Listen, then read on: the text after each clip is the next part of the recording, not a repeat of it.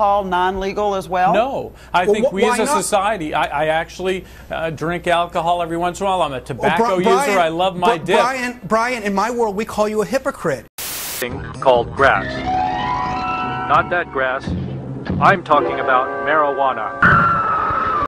You can abuse cheeseburgers too. You know, you don't go around closing Burger King because you can abuse something. I can take a fucking fork and jam it in my eyeballs. That mean forks should be illegal? The